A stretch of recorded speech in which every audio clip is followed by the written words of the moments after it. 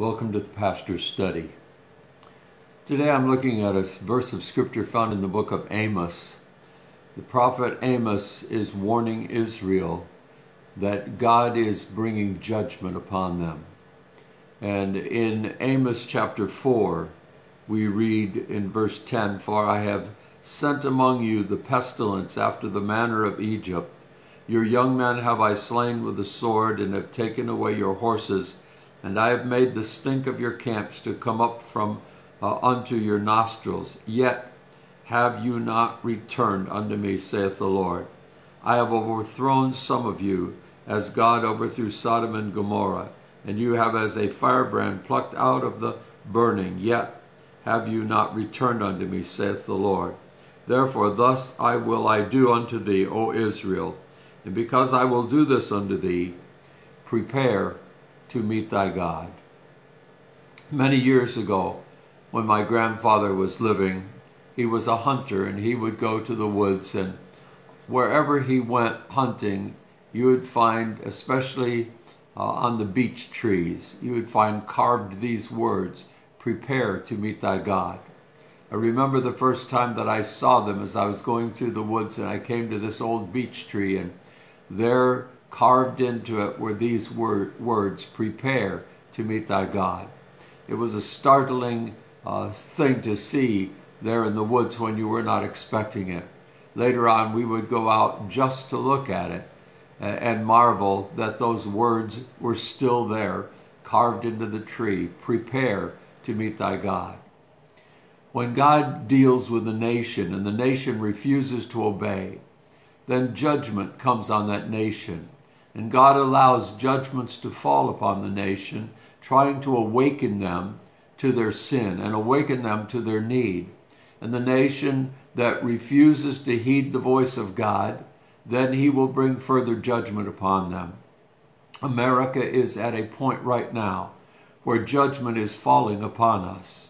From the pandemic to the southern border being open and people coming in from all over the world, some of them terrorists to be caught or not to be caught in the nation, preparing to do great damage to this nation. And God speaks to us today, and he says to us this, "Prepare to meet your God. You have not hearkened to me. You have not listened to my voice. I have warned you. I have sent judgment on you to waken you, and still you will not prepare to meet me." And so now he says to us in America, "Prepare to meet your God." What does he mean, prepare to meet your God? It is a very serious warning that God has given. He is saying the judgment that will fall will be a greater judgment, a harsher judgment than has yet fallen. We have seen the judgment of the pandemic upon us, where thousands and thousands and thousands have died from it. We have seen the judgment where we have seen an invasion into our country. We have seen where the nation has turned against marriage and has legitimized all kinds of debauchery. And yet we do not heed the warning calls of God.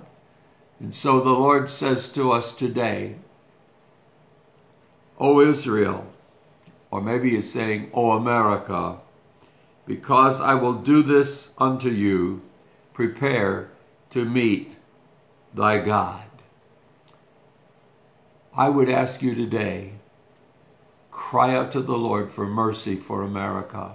Cry out to the Lord for mercy on your own family and life, that God will spare us from the greater judgment that is sure to fall if America does not repent.